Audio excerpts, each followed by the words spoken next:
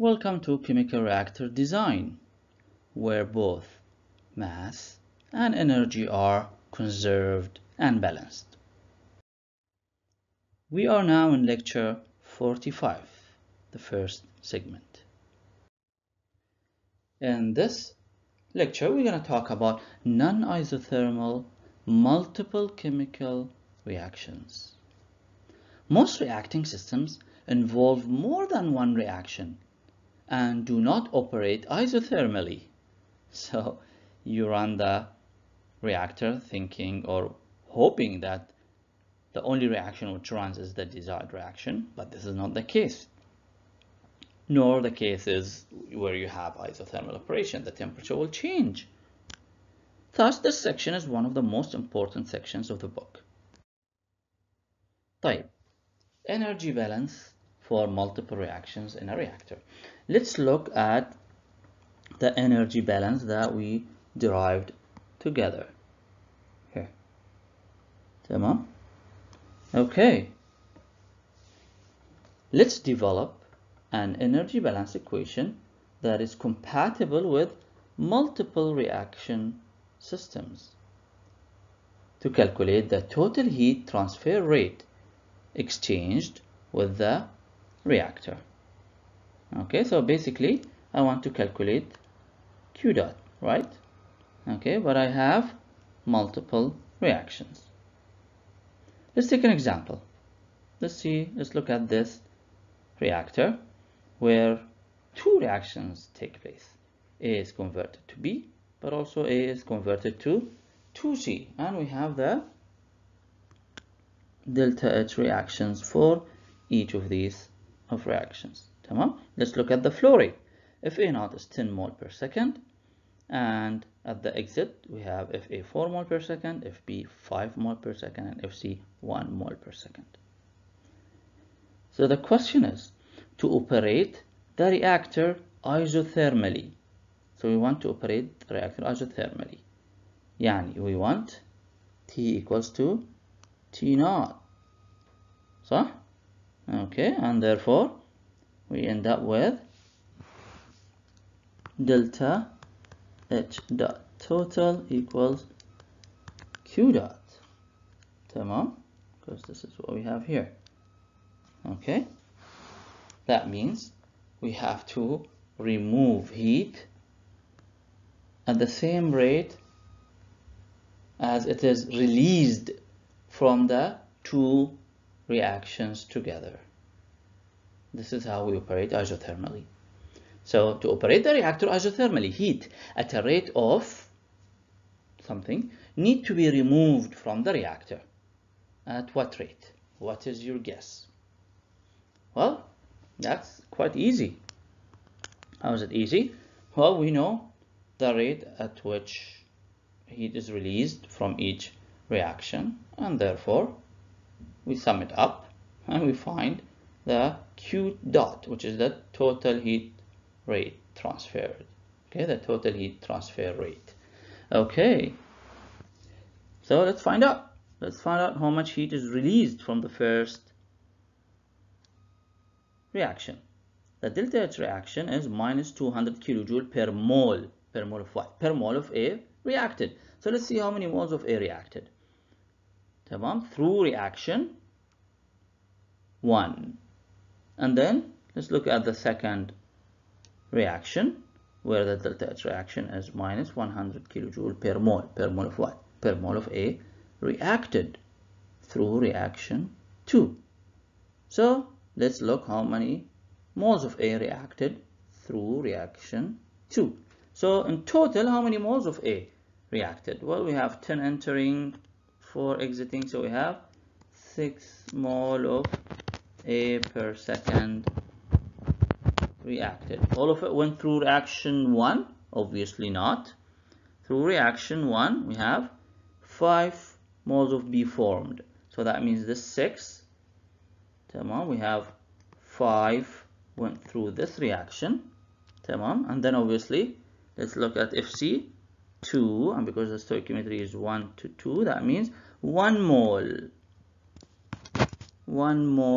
per second of air went through second reaction. So in total, we have here 5 times 5 times minus 200, that is minus 1000, right? And then we have here 1 times minus 100, and that is 1 minus 100. Okay, so if you sum these together, you will get this answer. Okay, so you need to remove heat at a rate of 1100 kilojoule per second. And you knew now how we calculated the total heat released from both reactions.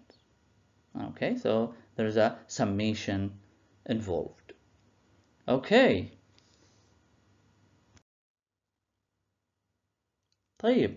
So again, we want to develop an energy balance equation that is compatible with multiple reaction systems to calculate the total heat transfer rate. The total heat transfer rate exchanged with the reactor. So how would we modify the above equation? How would you modify the above equation? Well, obviously, you have to sum up the heats released from each of the reaction. So use summation. Therefore, we use summation. Okay, and this guy, the delta H reaction, okay, that is for every reaction. See, the summation is over the J, where J is the reaction number. Okay, the summation is over J, where J is the reaction number. But also delta H reaction, we know that it should be per a given reactant, IR. What is IR? A reactant and reaction J. A reactant reaction J. So we look at delta H reaction. For that reaction, per moles of IR reacted, and we multiply by the amount or the rate of generation, right? The rate of generation for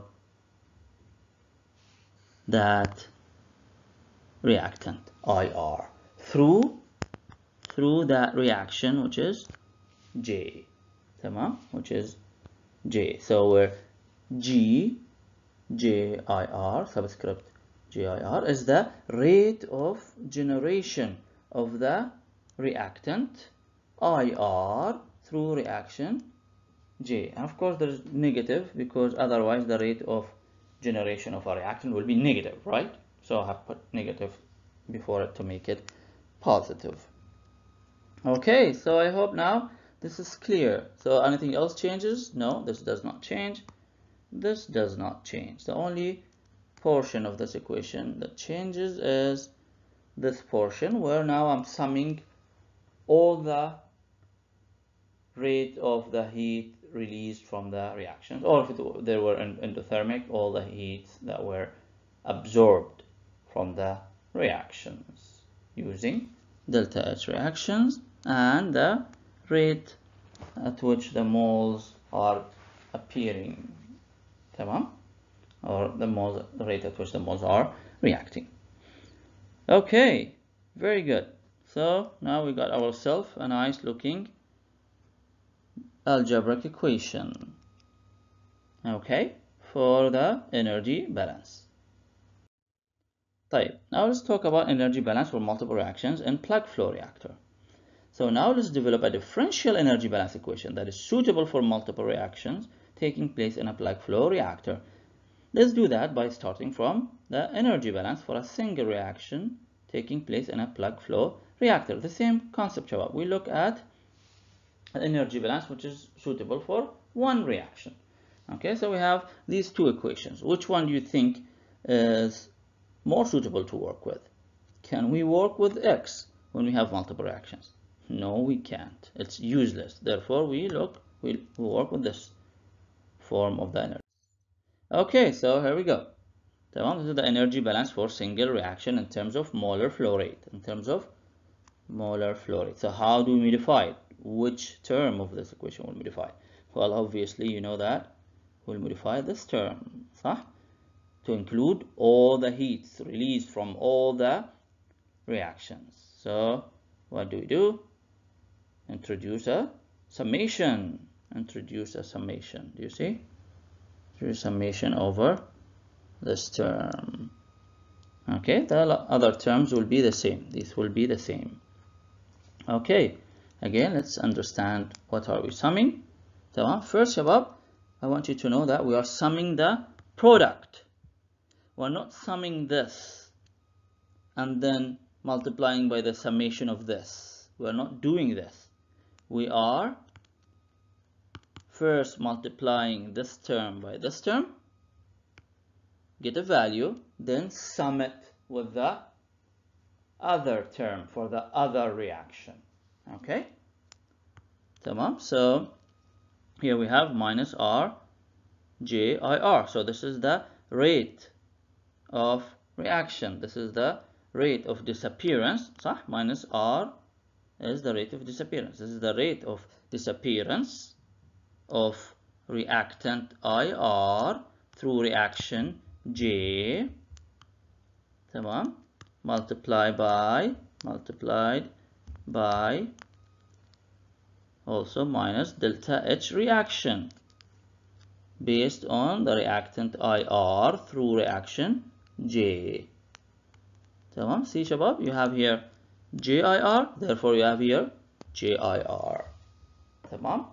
And so on. We do this over the reactions. For each reaction we have one of these terms. Tamam. Let's take an example. So here's an example. Tamam. We have considered the following reaction sequence carried out in a plug flow reactor. Okay, so we have reaction 1 and then we have reaction 2. Okay, so let's write the differential equation for the temperature. So let's write it. dt divided by dv equals the summation of the following. So let's first ask this question. How many terms we will have for minus R times minus delta H reaction? How many terms? Well, we have only 2 terms because we have 2 reactions. Tamam. So we write a term for each reaction. Tamam. So let's start with reaction 1. So there we go. We have the first one is minus R1. Tamam. So we write for reaction 1. Based on which reactant? Based on which IR? Well, we have only one reactant, so it has to be A. And then we close our eyes and write minus delta H reaction. Tamam. For which reaction? Also reaction 1. Based on which reactant? Reactant A. So make sure that you have, if you have 1A here you should have also 1A. Tamam. Okay, at temperature T. Okay, then plus, we write another term because we have another reaction, and it's again minus R2. And then I open my eyes and look at reaction 2. We have only one reactant, which is B, so it has to be with respect to B. We close our eyes and write delta H reaction based on also 2B at temperature T. Tamam. Okay, of course we don't have place here, but let me say if we had a place we would write minus U times A times T minus TA. Okay, tamam, and then we divide it by the summation of this guy. Now this summation is over the species, while this summation is over the reactions. This summation is over the species. So how many species we have? Well, we have 3 species, A, B, and C. So FA times CPA plus FB times CPB plus FC times CPC. Tamam. So this is how you write the terms. You can see Shabab again. Okay, this is the UA times T minus TA. So here we just flip the T's. We write it again this way. And then the most important term here, that we have two terms. Terms number 1 and terms number 2. Okay, see Shabab? It's the product which are being summed. Okay, please don't say minus R1A plus minus R2B multiply by minus delta H reaction 1A plus minus delta H reaction 2B. Don't do this. Okay, it's the product that is summed. So again, minus R1A and delta H reactions also for 1A, and for the second term it's 2B, and here also you have 2B. Okay, so I hope now you are familiarized with how to write the energy balance for multiple reactions.